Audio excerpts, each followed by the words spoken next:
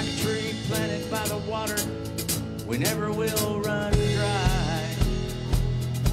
So living water flowing through, God, we thirst for more of you. Fill our hearts and flood our souls with one desire, just to know you, just to know you and to make you known. We lift your name on high, shine like the Sunday, darkness run and hide. We know we were made for so much more than ordinary lives. It's time for us to more than just survive. We were made to fly. Hey!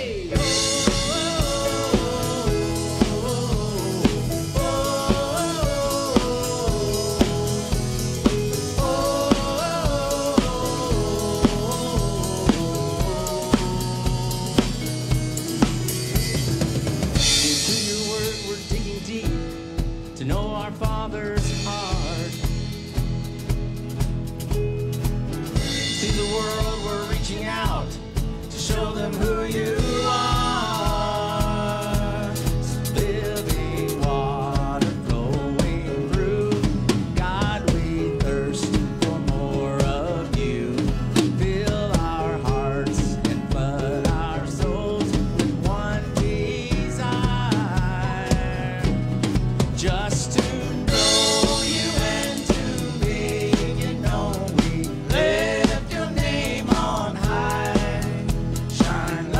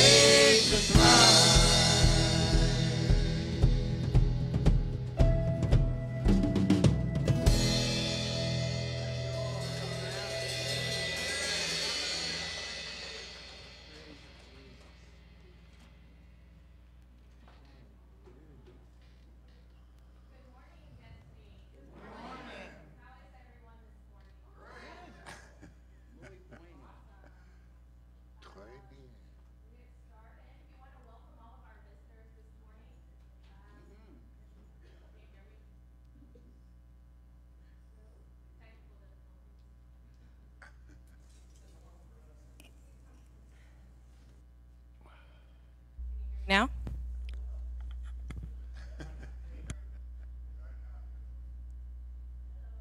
Me? Yes.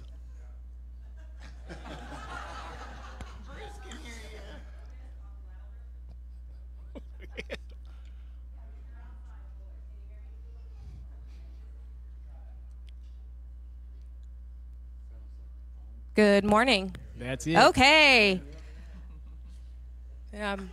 Like the insurance commercial. I know everybody said you can talk louder. We know I have a big mouth, but social media cannot hear me if I don't use a microphone. That's why we encourage it so much. We want to welcome all of our visitors this morning. If you are a first-time visitor, please fill out the orange card in the back of your pew. Give it to Mr. Tom. He's got his hand raised up there. After service, we have a gift for you. The carpets were cleaned this week.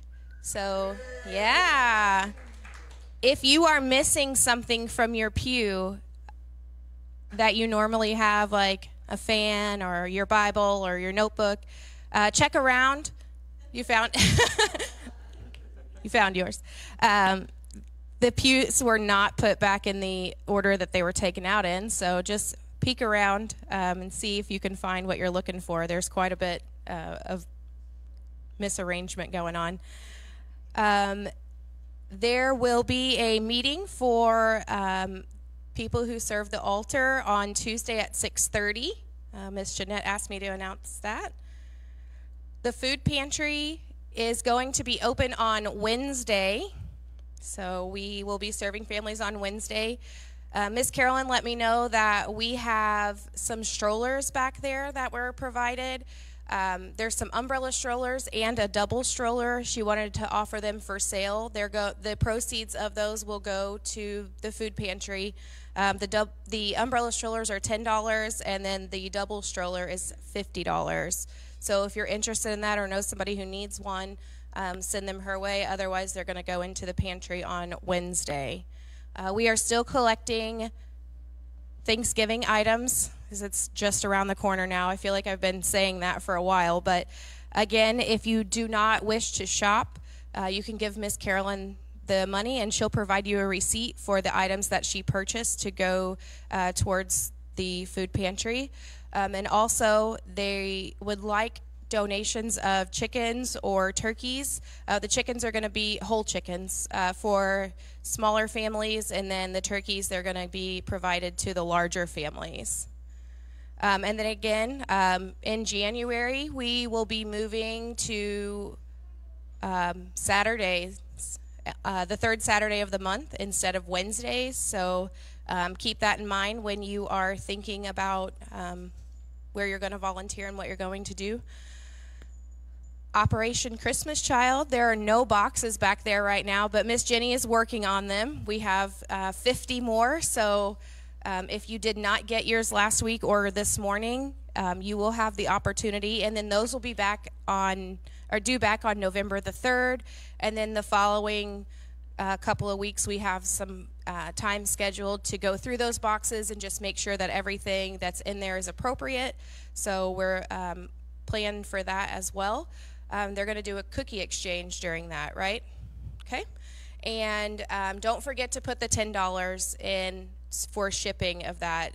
Otherwise, you know, like I said last week, that's quite a substantial amount of money if we do not put that $10 in on the church. So make sure you're adding that as well. There's an envelope in there for you to put that in.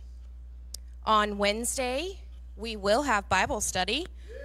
Yeah. It was really weird this week.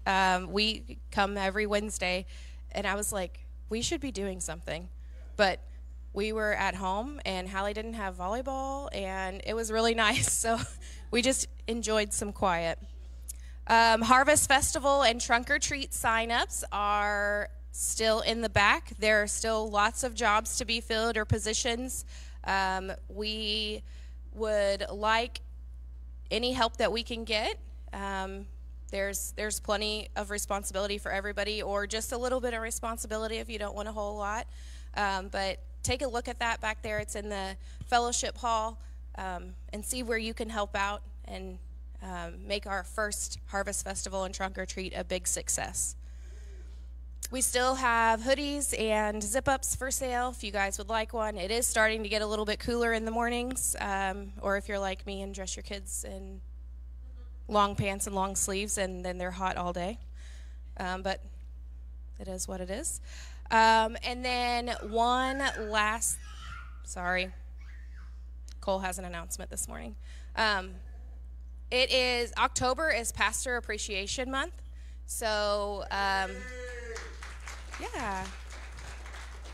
And this is the Sunday that it's traditionally acknowledged for our pastors. So please, if you see our pastors, thank them. Being a pastor it's a tough job. We're their flock and under their wing, and I can't imagine. Again, I feel like it's a thankless job, but it's wonderful. We have a card for you that we.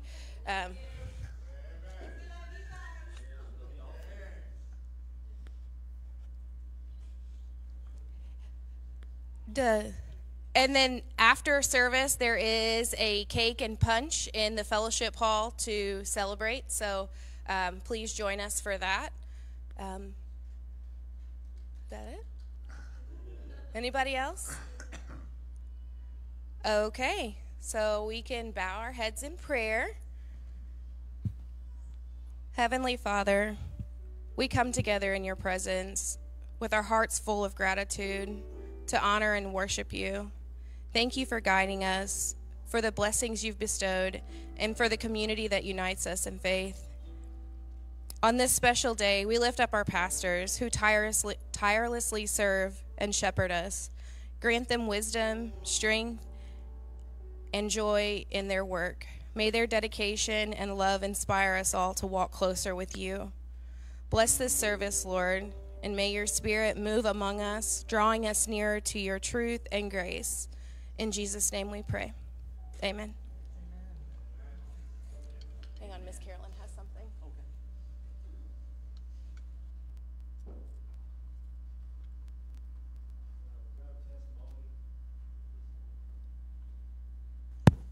Oh, there it is. A couple things real quick. Floey's in the hospital. For y'all, be praying for her. Daniel's recovering from surgery. He is in rehab in Mount Vernon. And, yeah, I'm doing great. Yeah, I went up there. Carol went up there Friday. I went up there yesterday and seen him, and he's in good spirits. So is Floey.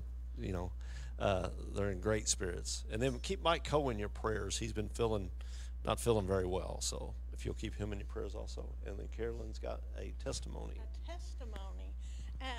Destiny Church has been, Destiny Church has the prayer group, especially Barbara and Cheryl.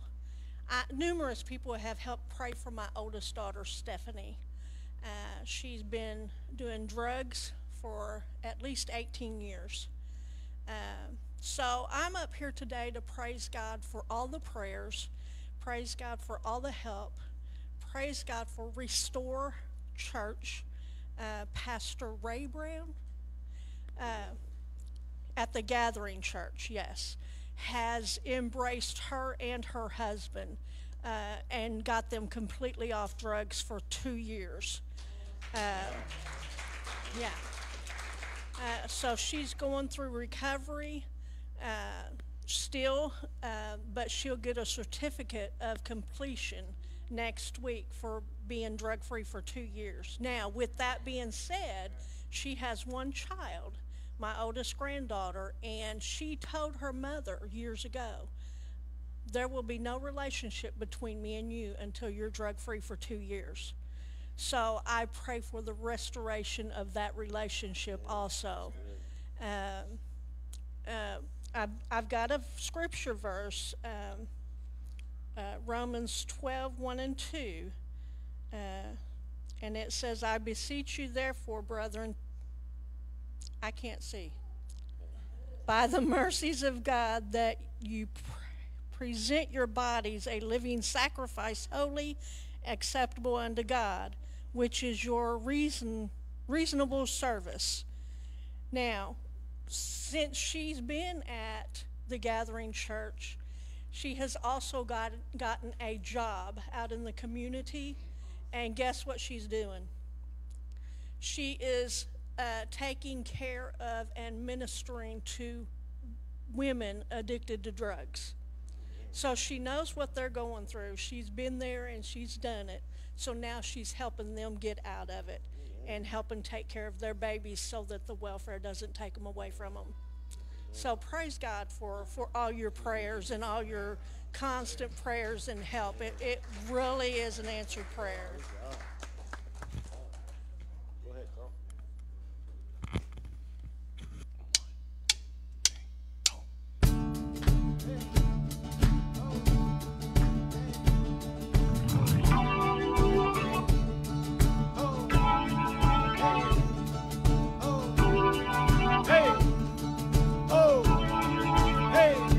Father, let your kingdom come. Father, let your will be done on earth as in heaven, right here in my heart. Father, let your kingdom come. Father, let your will be done on earth as in heaven, right here in my heart. Give us this daily bread. Forgive us as we forgive the ones who sin against us. Forgive them and lead us not into temptation, but deliver us from the evil one. Let your kingdom come. Father, let your kingdom come. Father, let your will be done on earth as in heaven, right here in my heart. Father, let your kingdom come. Father, let your will be done on earth as in heaven, right here in my heart. Give us this day our daily bread. Forgive us as we forgive the ones who sinned against us.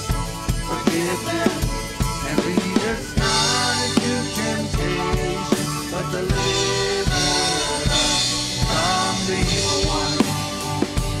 Let your kingdom come. It's yours, all yours, all yours. The kingdom, the power, the glory are yours. It's yours, all yours, forever and ever. The kingdom is yours. It's yours, all yours, all yours. The kingdom, power, the glory are yours. It's yours, all yours,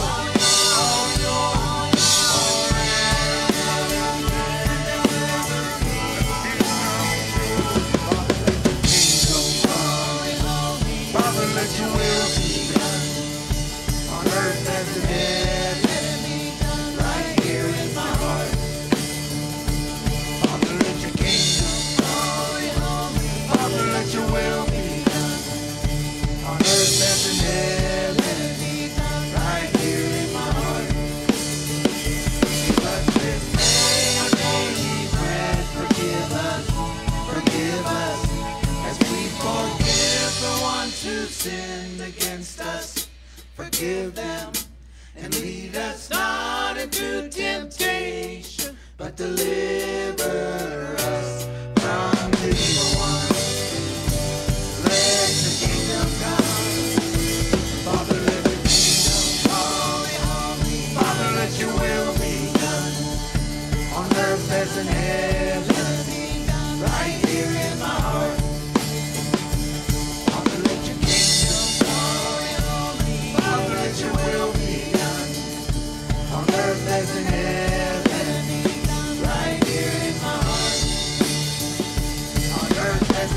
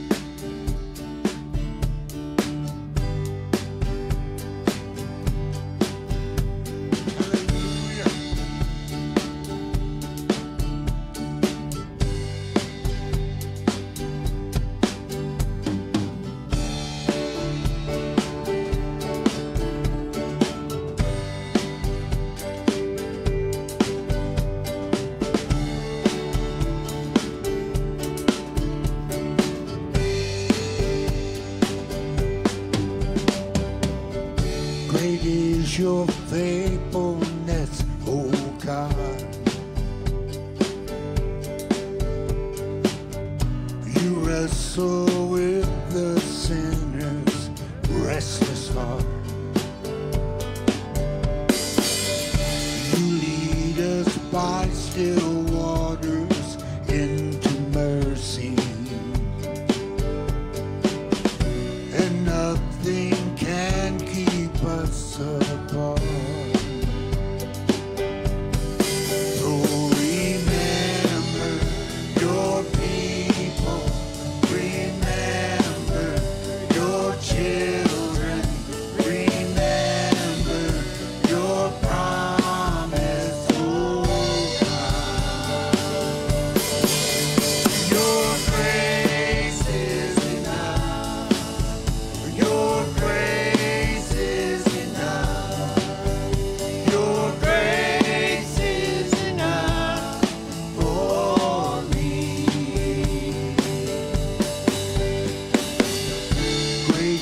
Your love and justice, God of Jacob.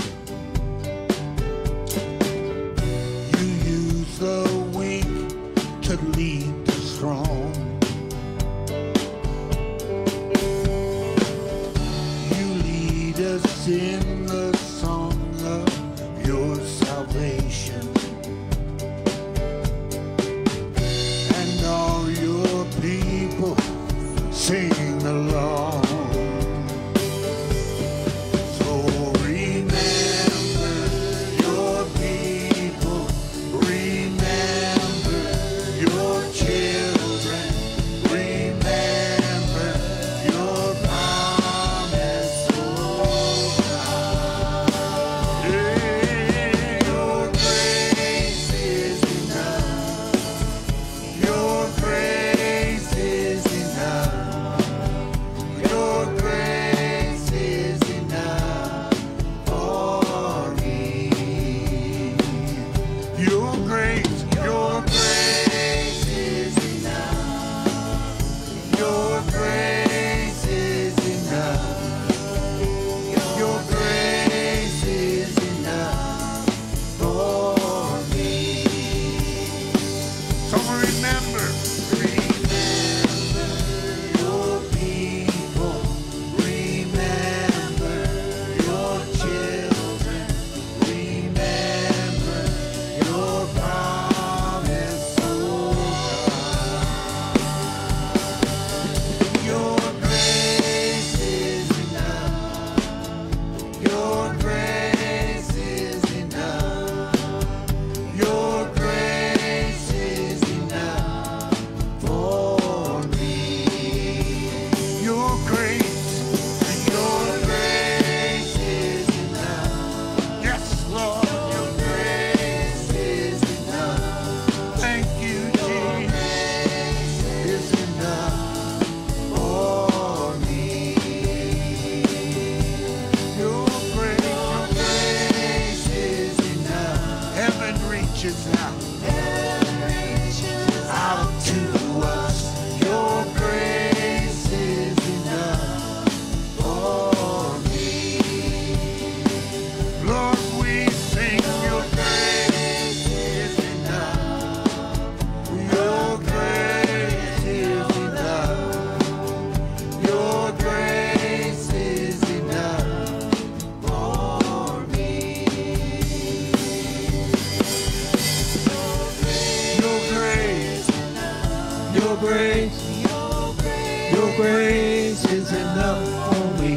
Your grace, your grace, your grace is enough for me. Your grace, your grace, your grace is enough for me.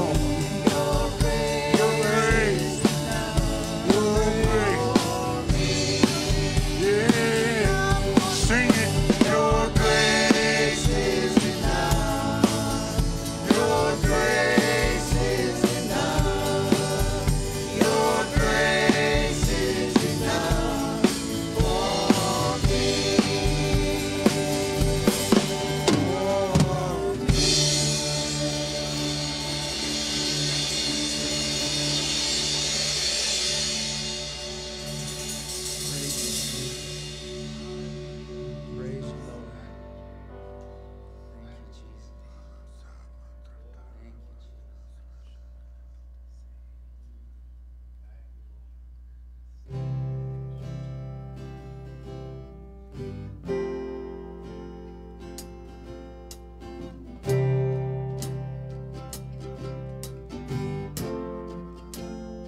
When darkness tries to roll over my bones, when sorrow comes to steal the joy I own, when brokenness and pain is all I know, I won't be shaken, I won't be shaken.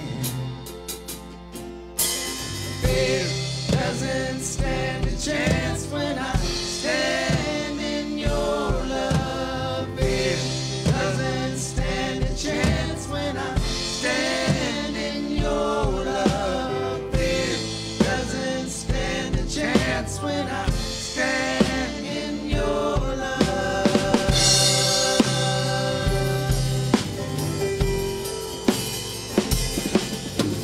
Shame no longer has a place to hide. I am not a captive to the lies. I'm not afraid to leave my past behind. I won't be shaken. I won't be shaken. Fear doesn't stand a chance when I stand in your love. Fear doesn't stand a chance when I stand in your love. Fear doesn't stand a chance when I stand in your love.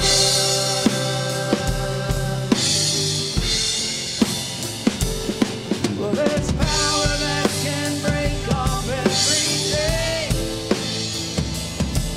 There's power that can empty out a grave.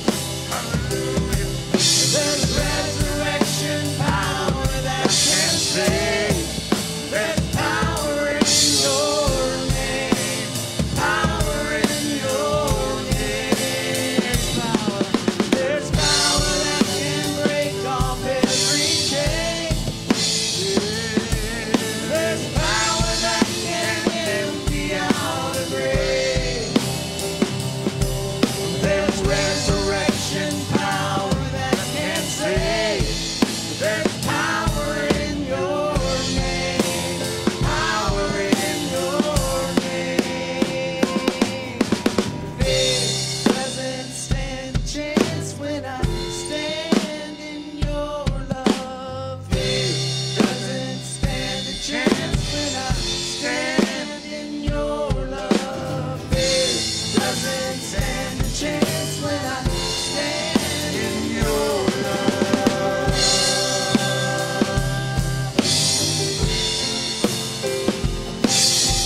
Fear doesn't stand a chance when I stand in your love. Fear doesn't stand a chance when I stand in your love. Fear doesn't stand a chance when I stand in your love.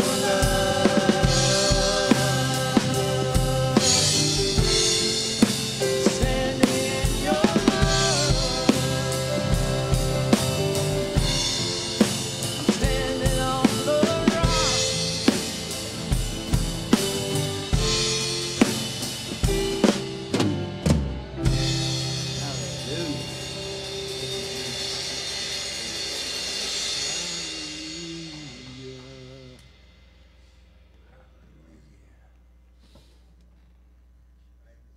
The Lord God's always extravagant in his giving.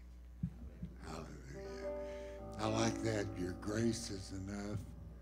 Praise God. He died for the whole world, the sins of the whole world, from beginning to the end, past, present, and future. That's how powerful his blood was. And it's enough. I mean, it's more than enough. Praise God, the creator of the universe did that. Praise the Lord. And he provides for us now. Every provision we'd ever need. You know, the Lord didn't create man and say, oh man, they got to breathe. let's see, we got to do something about that, you know. No, when he created, he said it was good, really good. And he provided everything. And that's past, present, and future, too. I tell you what, we serve a good daddy. Woo! Praise God. There's honey in the rock.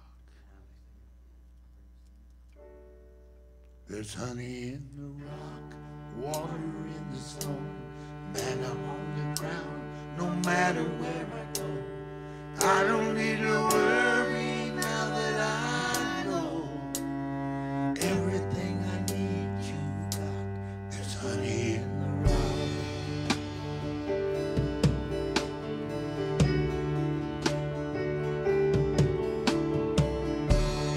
Praying for a miracle, thirsty for the living well. Only you can satisfy. Sweetness at the mercy seat. Now I've tasted, it's not hard to see. Only you can satisfy. There's honey in the rock. Honey in the rock. Honey in the rock. Honey in the rock. Freedom where the Spirit is, bounty in the wilderness. You will always satisfy. There's honey in the rock, water in the stone, and I'm on the ground no matter where I go. I don't need to worry now that I know everything I need you got. There's honey in the rock, purpose in your plan, power in the blood, healing in your hands. Started flowing when you said it is done. Everything fits in done. I keep looking, I keep finding, you keep giving, keep providing. I have all that I need. You are all that I need.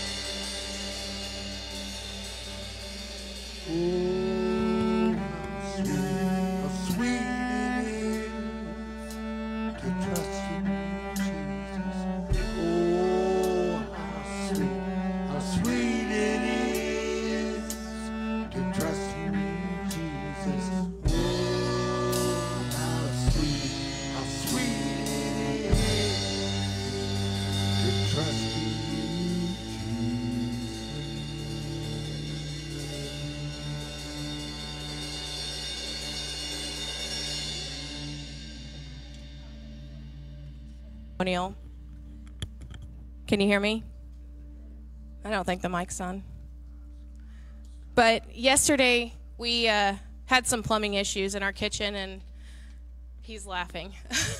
But the last 3 songs that have played, it played out every minute of yesterday for us. He worked for probably 6 hours on our kitchen sink, and then underneath the kitchen in the basement on the pipes, and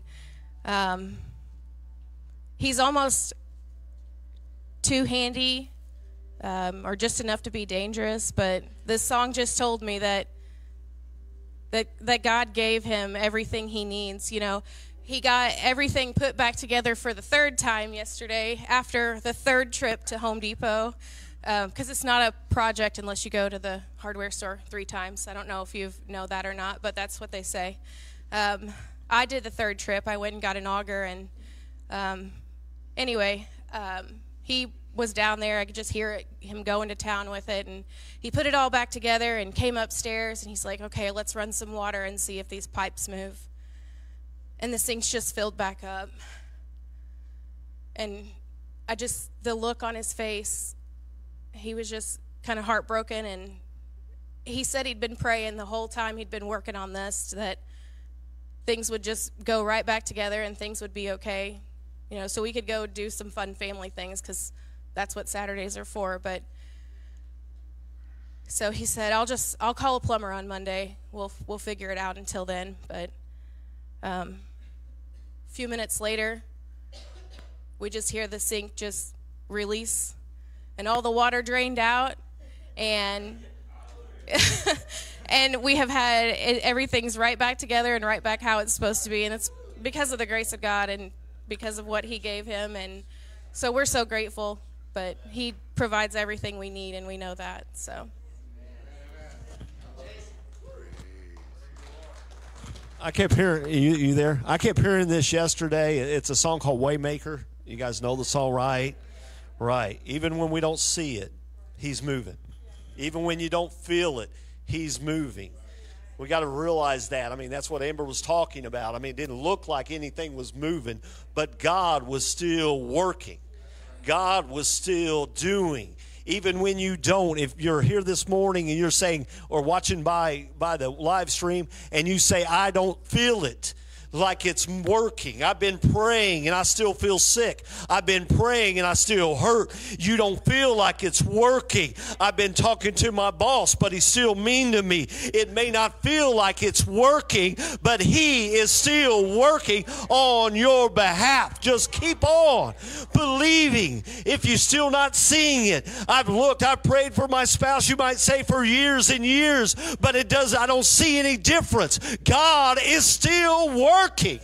God is still working. Over and over again, they laid Jesus in the tomb, but it didn't look like anything was happening. It didn't feel like to the disciples anything was happening, but God was still moving. God is still moving on your behalf. It doesn't matter what it looks like, doesn't matter what it feels like. Pick up your Bible and read, because he is still working on your behalf.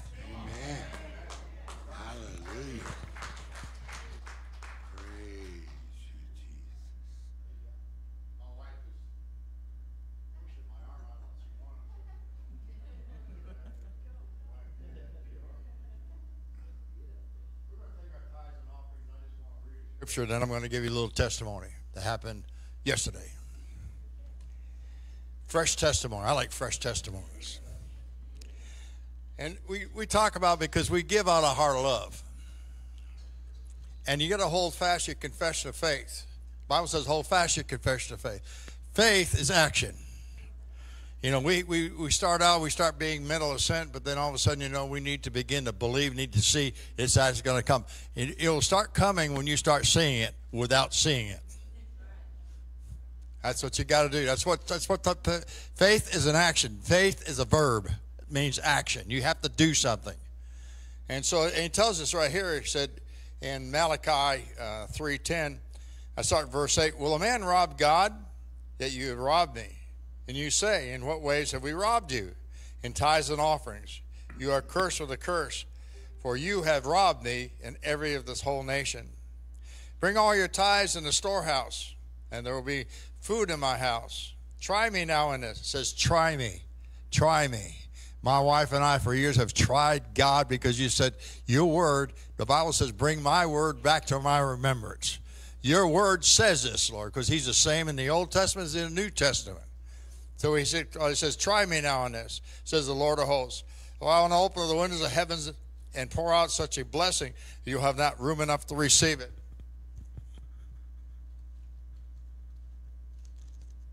I love the next verse.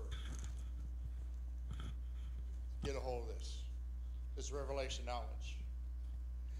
And I will rebuke the devourer for your sakes. He says, I will. I means the Most High God. El Shaddai is going to rebuke the devourer for your half, for your part. That he will not destroy the fruit of your ground, nor shall the vine fail and bear fruit in the field, says the Lord of hosts. And all nations will call you blessed. For all you will be a delightful land, says the Lord of hosts. Yesterday morning, I praise God for his goodness. I praise God for everything. We were going to a family reunion yesterday in Terre Haute, my wife and I. And so we went out, got in the car, started going, and my wife said, where's the other car? Not the red car, but the white car we have. I said, what do you mean? It's on the side out there. No, it's not, she said. So I turned around, I'm down the street, turned around and come back. It was gone.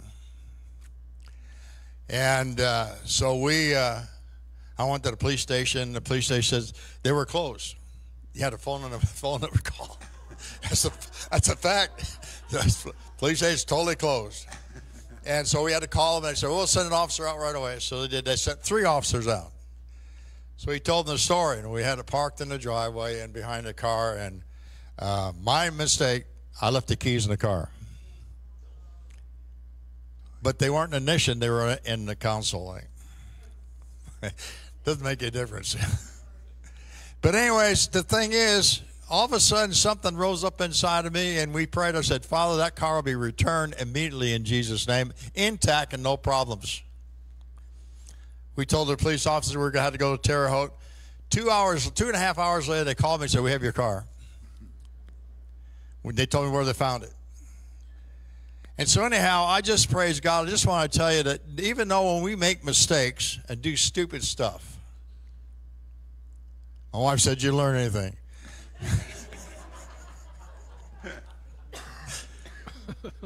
And what the funny thing, part of this, the rest of the story is, this is the second time one of our vehicles got stolen because I leave car keys in there. I had a big truck stolen 2 years ago. But anyway, they found it the next day. So anyways, so my wife said, did you learn anything? And I said, yeah, I learned God's love and his grace. You have to remember, God's grace supersedes our inadequacies. He's there to help us to have victory. But we have to lay claim to what his word says. The Bible says, hold fast his confession of faith. And the more you get the word of God, the more you speak the word of God, the more you're going to start seeing pictures of the word of God coming forth. Because the Bible says we walk by faith and not by sight. Father, we thank you for the opportunity that we can give to you.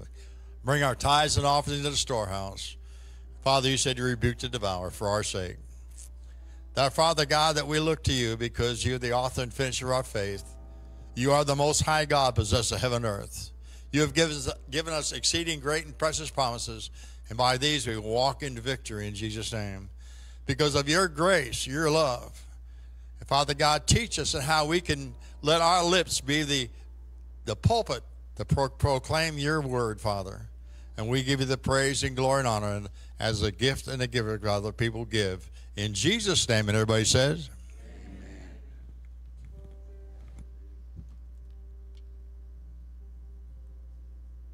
Are you past the point of weary? Is your burden way too heavy? Is it all too much to carry? Let me tell you about my Jesus. Do you feel that empty feeling? 'Cause shame's done all its stealing, and you're desperate for some healing. Let me tell you about my Jesus. He makes a way where there ain't no way, rises up from an empty grave. Ain't no sinner that he can't save. Let me tell you about my Jesus. His love is strong and his grace is free. And the good news is I know that he can do for you what he's done for me. Let me tell you about my Jesus. And let my Jesus change your life. Hallelujah. Hallelujah. Hallelujah. Amen. Amen. Who can wipe away the tears from broken dreams and wasted years, and tell the past to disappear? Oh, let me tell you about my Jesus, and all the wrong turns that you would go and undo if you could. Who could work it all for your good? Let me tell you about my Jesus. He makes a way where there ain't no way, rises up from an empty grave. Ain't no sinner that he can't save. Let me tell you about my Jesus. His love is strong and his grace is free. And the good news is I know that he can do for you what he's done for me. Let me tell you about my Jesus. And let my Jesus change your life. Hallelujah. Hallelujah. Hallelujah. Amen. Amen. Amen. Who would take my cross to Calvary, pay the price for all my guilty? Who would care that much about me? Let me tell you about my Jesus. He makes a way where there ain't no way, rises up from an empty grave. Ain't no sinner that he can't save. Let me tell you about my Jesus. His love is strong and his grace is free. And the good news is I know that he can do for you what he's done for me. Let me tell you about my Jesus. And let my Jesus change your life. Hallelujah. Hallelujah. Hallelujah. Amen. Amen. Hallelujah. Hallelujah. Hallelujah. Let my Jesus change your life. Hallelujah.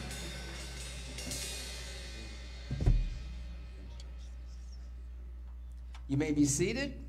Kids are dismissed.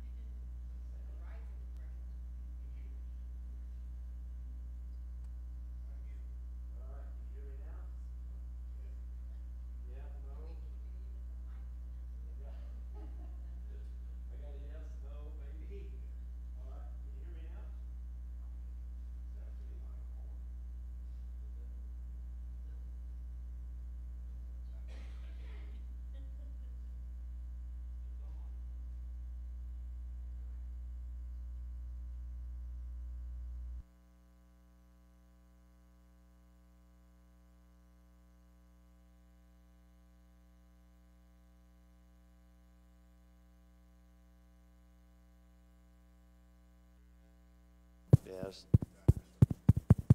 There we go. Can you hear me now? Barely? Can you hear me now?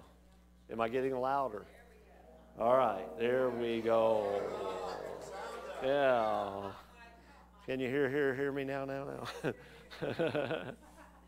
Sharon, come here for a minute. Stand up here for a second. Yeah. I don't. Here, you stand. Ready? Can you get up here? We want to thank you all before we forget. But for the card and for the kind words, you've all said this over and over. And Amber said it's a thankless job. It's really not. You all do thank us a lot. A lot. We're grateful. Yeah, we're very grateful. And we count it a privilege to pastor Destiny Church. We do. And to be pastors to all you guys, every one of you. And yeah, there's no place we'd rather be than right here in the will of God. And the church has been growing. Things have been happening. And the thing I keep hearing is you ain't seen nothing yet. So this doesn't end. It just keeps going. God doesn't stop increase. He continues to increase. Amen. You got anything you want to say? No, just, again, we appreciate everyone watching over me while I'm trying to recover. And now I got to go buy bigger pants because we never missed a meal. We just appreciate your generosity and your love towards us. And we just love all of you guys. And we just want you to know that as well. Amen. And Okay. help me back down. Yeah, no kidding. Yeah. I'm trying to find your hand. Which hand you want to use? All right, there we go. All right. Well, praise God. Amen. Wanted to do that. It's amazing. Amber gave the testimony about Jason working on their plumbing, and I didn't know what he was doing. And Ken texted me and said the men's bathroom's not working right. And so I text Sherm and Jason. Sherm texts back, or Jason texts back, I must say, and said, I'll go over there and take a look at it. I didn't realize what he had been going through with the plumbing at the house to turn around, and then he came over here and worked on it and took care of it. So I'm thankful for that. You never know what you're doing to people when you ask them to do something. Oh, man. Oh, thank you, Father. Well, we started last week, or when we first started here, we started talking about the harvest has come. And Jesus told the disciples that. He said the harvest has come. Too many times we're waiting for the harvest, and he says it's here. It's now. You know, so we've been talking about that, and for the past couple of weeks I've talked about growth. Growth is our position here at Destiny. Everywhere you look, you should see growth potential. You should see people that need Jesus. You should see people that need prayer or need help, and you reach out to them. And that's our posture. And the posture means a good posture is keeping your head up, looking at the field, seeing the white to harvest, your shoulders back in expectation and ready for action that God's going to use you to do something. And then your stomach tucked in, your tummy tucked in, and that's your fleshly appetites, keeping them under control, but being led by the Spirit, because if you're led by the Spirit, you won't fulfill the lust of the flesh, right? And last week I talked to you about going outside the camp. And that was about Moses, when Moses and the children of Israel would move. And you got to realize, when they were moving through the wilderness, I mean, you're talking, they say between 1 million and 3 million people. That's a lot of people. And they would take their tents down and they would move their tents. And Moses, outside of the camp, he pitched a tent called the Tent of Meeting. And that was where Moses, it said, would go and he would get along with God. And the people would come out there later with their request and give them to Moses so Moses could talk to God on their behalf. But he said he moved that tent outside of the camp. Why? Why was it outside the camp? You know, I wondered that a lot. Why was it outside the camp? Well, it was outside the camp because inside the camp is all kinds of distractions. Everybody's talking. Everybody's trying to get your attention. Everybody wants a minute of your time. And it's funny, in pastoral work, everybody only wants 5 minutes. But you'd only have so many 5 minutes, right? And that's fine. If you need 5 minutes of our time, that's perfectly fine. But Moses, 1 million to 3 million people needing just a couple minutes of your time, there's not enough time. So Moses made this tent of meeting outside of the camp And when he went outside the camp, he'd meet alone with God face to face. And it says that God would, that means face to face means everything was on the table. Nothing was off limits.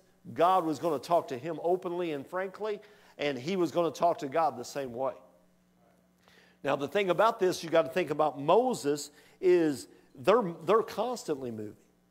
They wasn't like camping somewhere for 3 or 4 years. They were constantly moving. And it said that it had a fire by night or a cloud by day that they followed. Everywhere that cloud moved, they had to get up their tents and let's go on. We're going to keep moving until that cloud stops or that fire stops. And where it stops at, then we can make up camp. So Moses' tent to meeting, the time he met with God, which is like the time that you and I should meet with God on a daily basis, it was constantly having to be redone, readjusted, depending on where they were at. Sometimes it was probably hard to find an exact place to put it. Had to find a kind of a level spot. He was looking for it, but he had to readjust every single time they moved. And that's the way it is in my daily prayer time. I get alone with God, and it seems like every day I have to adjust a little bit of something. Something's not the same as it was yesterday. I adjust something. Maybe it's the time's a little bit different than it was the day before. I have it set for a certain time, but something messes it up or whatever. I readjust it. But I get it done first thing. I don't wait till later on.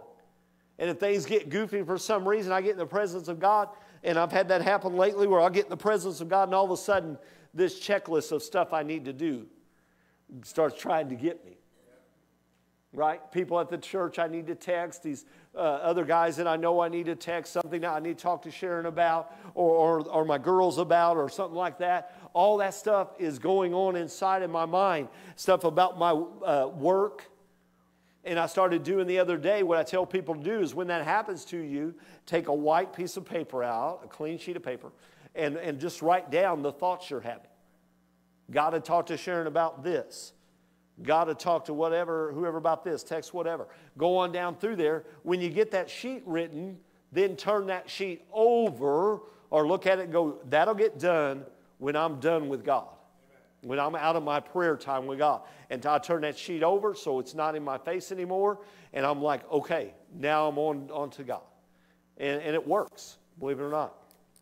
So Moses had that thing every day. He had to make a new place.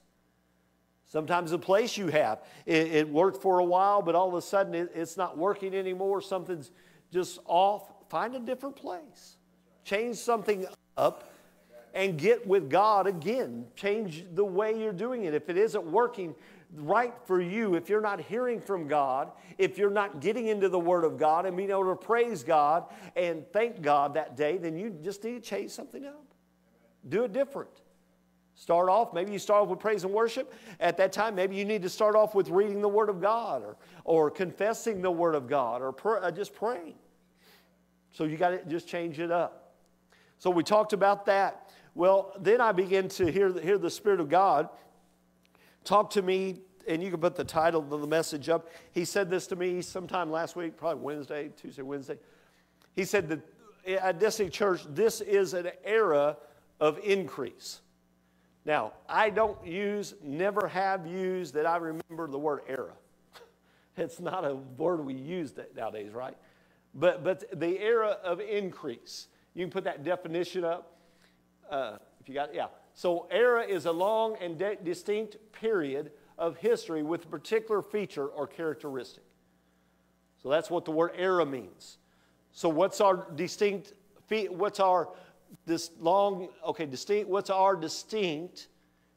of history? It's now and in the future with a particular feature. What's our particular feature or characteristic for this era we're in? It's increase. It's increase. And it's threefold. It's numeric increase, spiritual increase, and financial increase. That's what's going to happen and is happening and will continue to happen in this era that we're in, this particular time that we're in. When people look back on this time in history, years and years from now, when we all dead and gone, if Jesus hasn't come back and there's a new pastor in here and he stands up like I did on the first Sunday that I ministered and talked about the future of destiny and looked at the very past of it and what's happened and went over all that stuff. Do you guys remember that? A few of you do.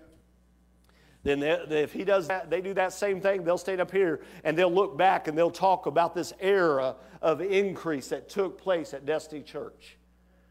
Because this church isn't just meant to go one generation or one pastor, two pastors, or three. It's meant to go on and on and on until Jesus comes. Amen. The work's not finished. It's not finished with us. We're not done. This place will be full. Amen. This house of destiny will be full. Full of people. Full of the presence and power of God. Full of the Word of God. What happens once we only got so many seats? What are we going to do after that? I'm not going to tell you because I don't want to scare you. Okay? But there's things to do. There's things God's already talking to me about. But because God's always ahead of schedule. He doesn't wait till it happens to go, oh no, what a surprise. Now what are we going to do? That was never said in heaven. Right? It gets said here a lot sometimes and in our daily lives, but God never said that in heaven. He never says, what are we going to do now? It's just not a phrase they use, right? So let's look at in the Word of God. Okay, let's turn to Hebrews. It wasn't on the list of scriptures, I know. You guys don't have the list, but I'm just letting you know. Hebrews 13, this is actually part of last week. I never got to it.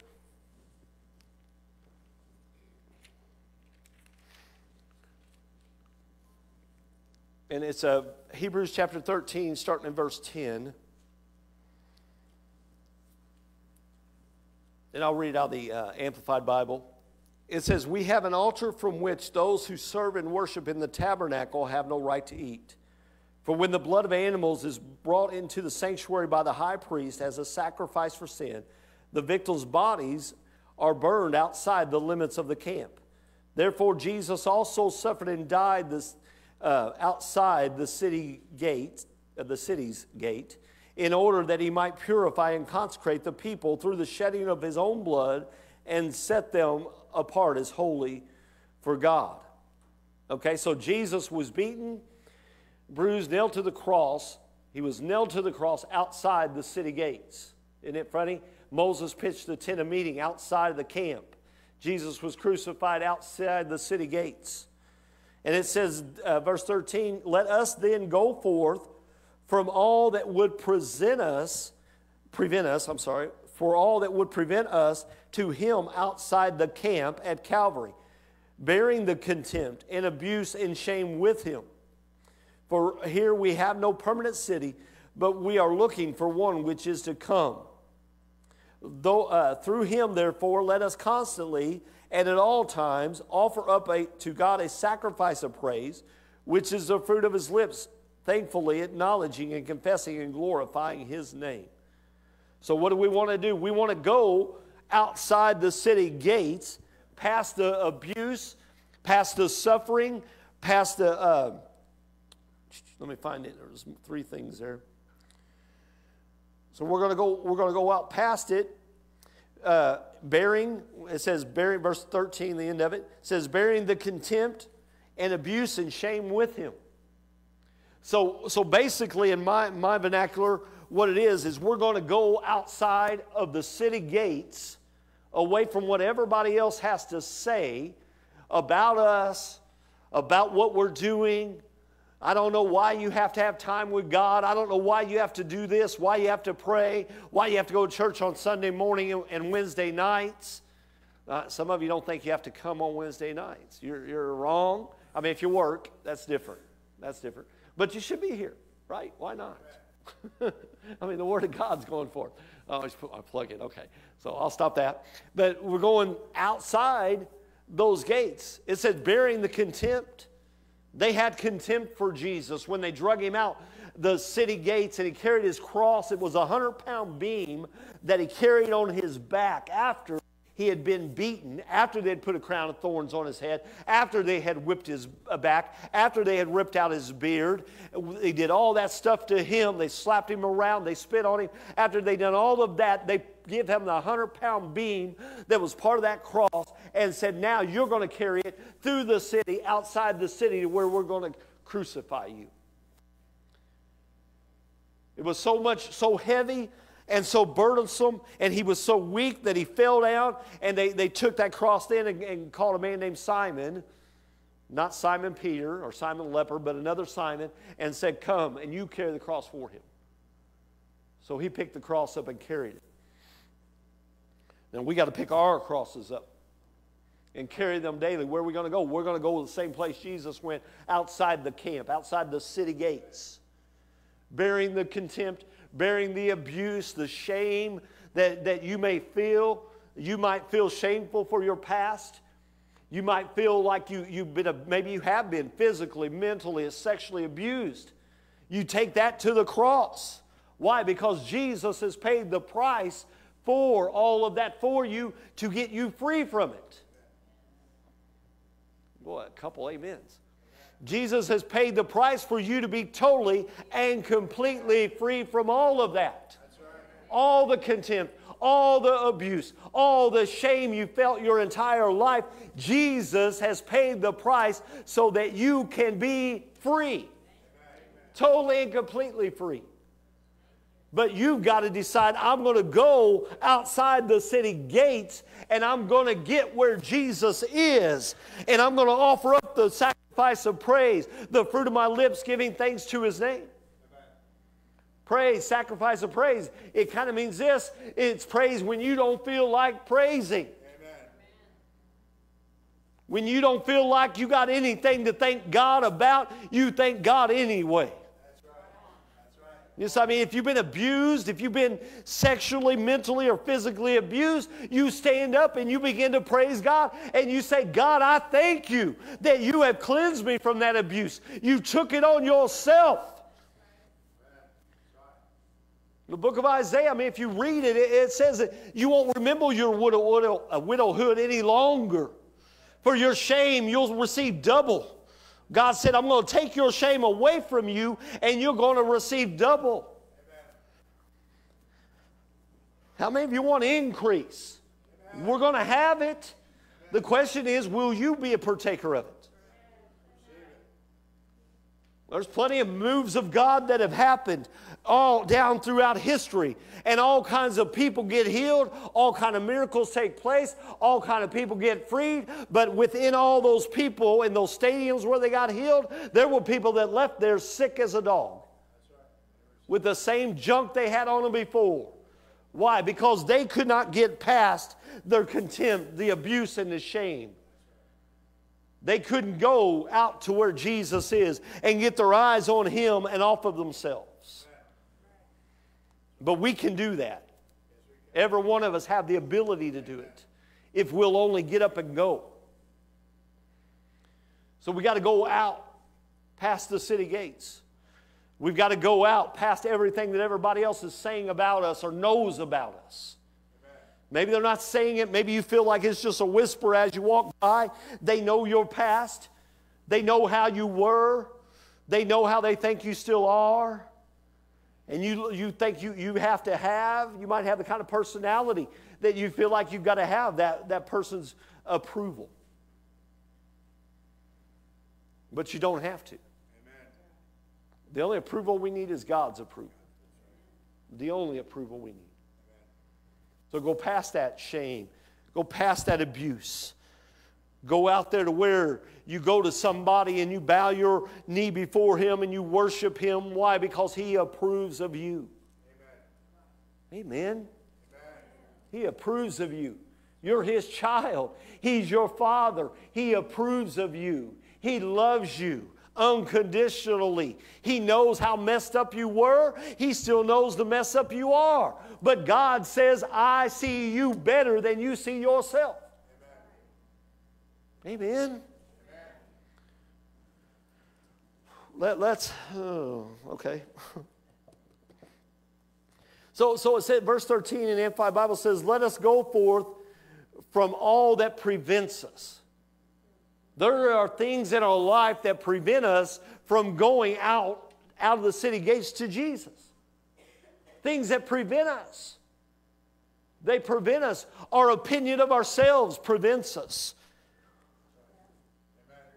I'm not worthy enough. I don't have what it takes. I'm not a minister. I'm not this person in the church or that person in the church. I just can't do that.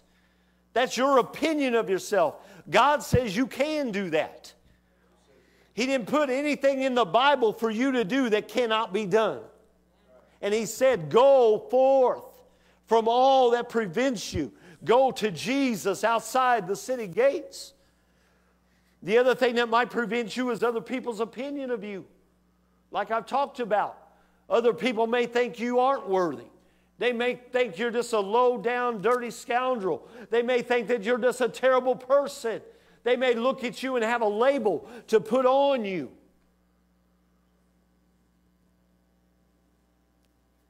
That you have a label. The label could be adulterer. It could be failure. It could be addict, drunkard, abusive. All those things you used to be. But Jesus came into your life. So you've got to change your identity from being abuser, identity of being an adulterer, identity of being a failure, identity of being an addict or an alcoholic or a druggie. All those things you used to be, you got to change that identity. Because when you 2 Corinthians 5:17. Amen. Anybody know that scripture? Yeah. If you're in Christ, you're a new creation. Old things have passed away, and all things have become new.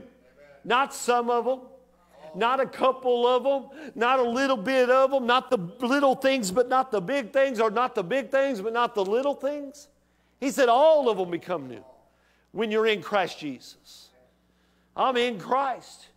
When the adversary comes up and he shows you a picture, you all of a sudden in your mind pops a picture of who you used to be. And he says, this is you. You just look at him. That ain't me, that's a photo. That's a memory. That memory ain't me. I'm a new creation in Christ Jesus. I'm a child of the Most High God. I am forgiven. I am the victor, not the victim. I am an overcomer, not overwhelmed. Amen. That's you. But you've got to make the decision to stand your ground, to not let the adversary get in your head, to trash talk you. Because God's powerful. And He wants to use His ability on your behalf, but He can't do it unless you let Him. Amen. Aren't you glad I'm your pastor? So look. Oh, okay. I keep wanting to turn somewhere, and I got to stay here.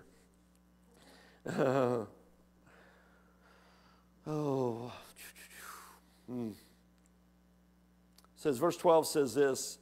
Therefore Jesus also suffered and died outside the city gate, in order that He might purify and consecrate the people through the shedding of His own blood.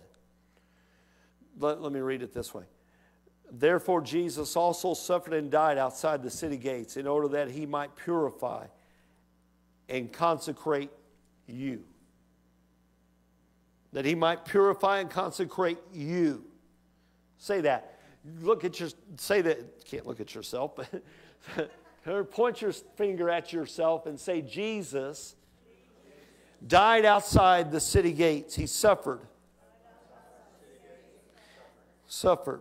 In order that He might purify and consecrate me by shedding His own blood and set me apart as holy for God. Now, Jesus might have failed, or He did not. Right? I mean, either he failed and the Word of God's wrong, and we just have, tonight, we come back after dark and have a fire pit, and we throw our Bibles in it and roast marshmallows and weenies. Because if this verse isn't true, then the rest of it's not true. But he did what? He died and suffered outside the city gates. Right? Did he do that? Yeah, I mean, it's scriptural, it's historical that Jesus Christ died and suffered outside the city gates of Jerusalem. He died out there. It's totally historical, true, and it's scripturally true that took place. But he did it for a purpose. He did it for a purpose. He didn't just do it because he had nothing else to do. He just didn't do it because God said, go die. But he did it for a purpose. And that purpose was accomplished. It was in order that he might purify and consecrate you. So either he failed and we can just burn our Bibles and go about our life, or he did it. He purified you. He consecrated you. Amen. You. Amen. Not just the preachers, not just the people that pray a lot, but you. He consecrated you. He purified you. Right? That's what it says. How did he do it? Through the shedding of his own blood. And not only that, he has set you apart as holy unto God. That's why it says in Hebrews chapter 4, come boldly before the throne of grace. How in the world can a sinful person, how in the world can somebody that's messed up and is wrong and a holy God, how can I approach a holy God? Because he consecrated you. He set you apart as holy. Right? He said, come boldly before the throne of grace, that you can find grace and mercy in time. It says in the Amplified Bible, just in time. When you need help, you can find it just in time. Amen. Amen. You've been set apart as holy. You've been set apart as holy. You are holy before God. Your spirit man's holy. It's as clean as it's ever going to be. It's holy white before God. God doesn't look at it and say, what a mess it is. God looks at it and goes, it's holy before him. That's right. If you wasn't holy before God, you could never approach God. That's right. You couldn't approach God if you wasn't holy before him.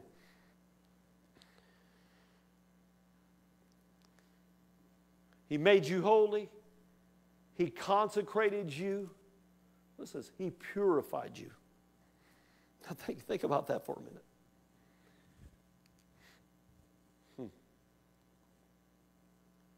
There's people here this morning. You were sexually abused. Or maybe you were just, I don't know a good word, loose. Maybe you just, had no control or didn't control yourself whenever. And you feel like you're just filthy. You're dirty. You're filthy. Even though you've given your life to Jesus, you might, or you haven't. Maybe you haven't. But you feel just dirty and you're filthy. But this verse of Scripture says Jesus purified you. His blood being shed, it purified you. There's water filters out there that you can pour dirty, nasty water from foreign countries in. They got all kind of germs and bacteria and everything that it makes somebody deathly sick if they drunk it. But you pour it into this filter, and as it filters through there, it goes from being deadly, being able to make somebody sick and being nasty looking, to pure water that you can drink. The blood of Jesus is greater than that filter. Wherever it is, whatever it is that you would say, I've done so much wrong, so much bad. I had something done to me that makes me feel like I'm filthy, that I'm dirty, that something's wrong with me that caused this to happen. And you say, I feel that way. Jesus says, think about it. I poured your dirtiness, your filthiness, your impurity. I poured all that nasty stuff that you were into this blood of mine. And when it come out the other side, it was pure. Your life is now pure. It's pure. It's pure before God. This daily thing that we do, going outside the city gates and spending time every day with God, is not so we can get pure. It's so we can stay pure.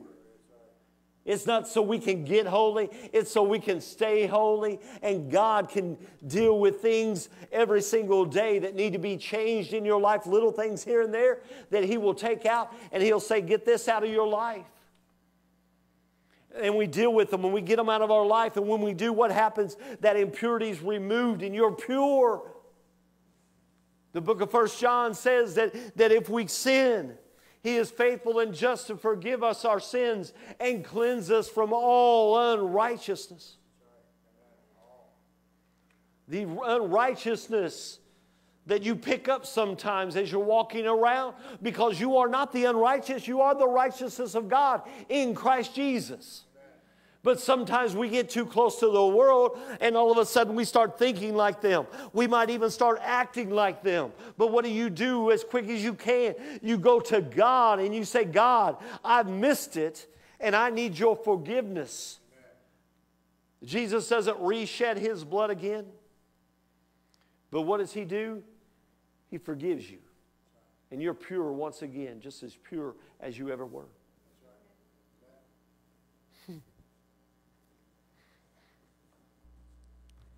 Oh, the blood of Jesus that washes white as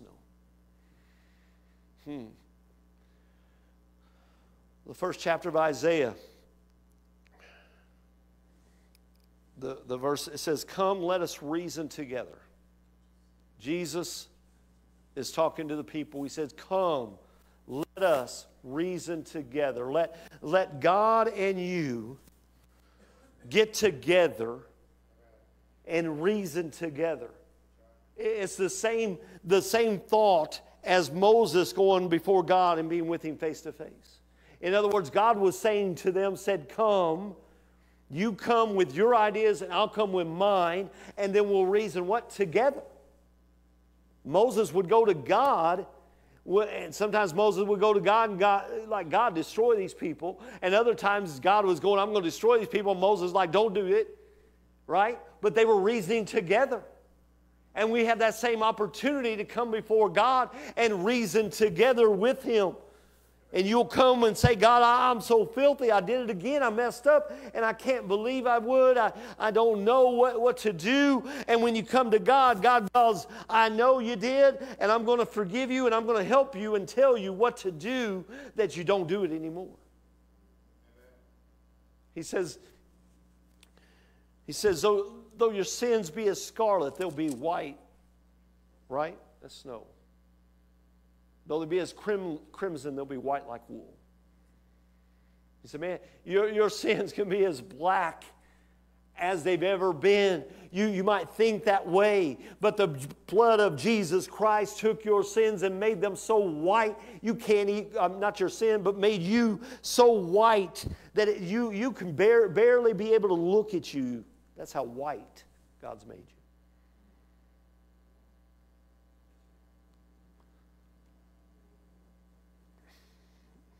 Amazing grace, how sweet the sound that saved a wretch like me. I once was lost, but now I'm found. I was blind, but now I see. Man.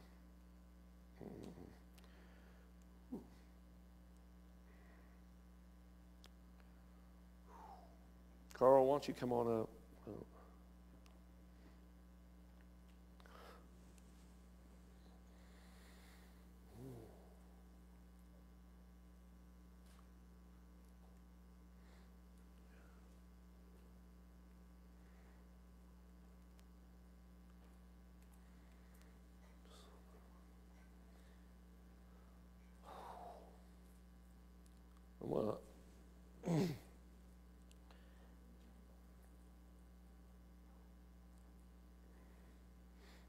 like everybody just stay where you're seated and just bow your head and close your eyes.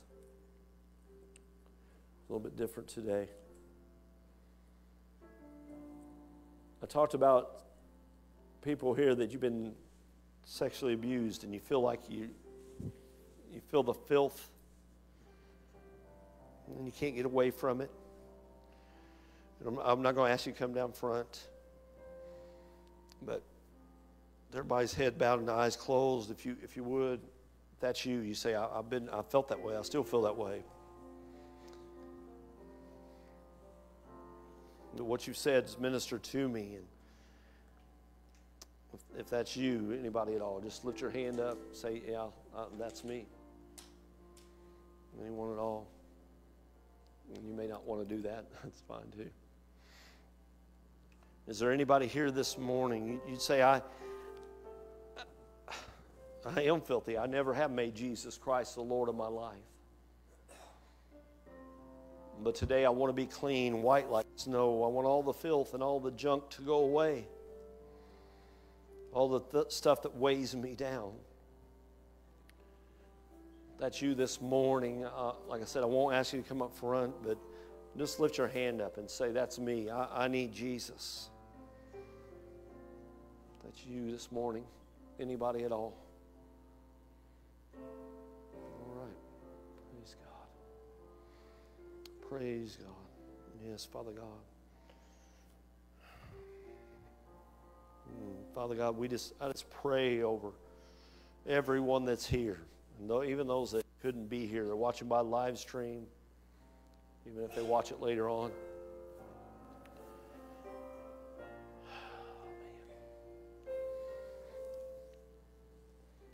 Even if you're here or by live stream, you say, I won't lift my hand up. I don't want somebody seeing it. You got my number. You can text me anytime you want. I'm not going to tell anybody. Father, I just pray for the people that are here and on live stream that are watching this. I pray that you would draw them closer to you each and every day, Father, that you would make it easy for them to come to you, to spend time with you, that you would make it even if, as their spouse would just tell them, go ahead and get along with God. Just thank you, Father God. Thank you, Father God. Just praise you. If you'd say this morning, I've never been filled with the Holy Spirit, but I want to be filled. And I want to be able to speak in other tongues so I can communicate with God directly, more directly than I've ever did before. And I can pray out the will of God, because that's what the Bible says you do when you pray in other tongues. That's you this morning. Can you just lift your hand up? Anybody? Praise God. All right. Well, I don't have instructions for you, but you all can look up here. Everybody can look up here. They got something in the fellowship hall. Is that right? Anybody wants to tell them, or want me just to tell them to go to the fellowship hall? Okay. So, all right. We're going to do that. Let's something real quick before I forget. And this is totally off, kind of soft subject. There's a thing up there that's got a QR code on it. I don't know where. Jason's probably back in the room. It's about giving. You don't know? Okay. Or might be able to find it. Jason made it up. We have online giving available now, so you can do that online if you want. If you pay your tithes now by check, or there it is. So if you pay your tithes by check and offerings or cash, you can keep doing that. I promised the board I'd say this. You can keep on doing that, check or cash. But if you would rather give online, you can scan this QR code if you want a copy of it, or just get with me or Sharon, and or Jason, we'll get it to you. And you can scan this, and all it'll pop up is Destiny Church, and then just some stuff to fill out. And then you choose you want to give a tithe or offering, and then you can give that. And then a thing will pop up, because there's fees that the church gets charged for using this card, for doing this online giving. But you can pay the fees if you want. And that's what I do. That's what Sharon does when we give our tithe or in offerings. We pay the fees. So The fee's like 2.5%, I think. And when I did this, it's my fault. If you don't like it, talk to me. I went and I searched around. I started asking pastors. I said, is this online giving? We've been doing it for years. But is this online giving something would be good for a church to do? One pastor told me, he said, if you're going to have people 50 or under in your church, he said, you have to have it. And he said he has a lady that hasn't went to their church for years, who lives in Arizona, that every year online she gives them $1,000. He said the other thing that was a bonus to, I talked to my brother, he pastors a church. He said the other thing was, he goes, we got people that would go on vacation, and while they were on vacation, they wouldn't give. They wouldn't tithe. And he said now that we have online giving, they give their tithe while they're on vacation. He said they didn't make it up when they got back, which that's another issue, of course. But so we have this available. We're going to have it. We'll keep it up on the screen right now so you guys can take a picture of it if you want to. So, all right. So go to the fellowship hall. I was trying to get the word hall in front of everything. It didn't make sense. I was like, hall and fellowship hall. So there's cake back there, and Sharon and I will be back there to talk to you guys. God bless you.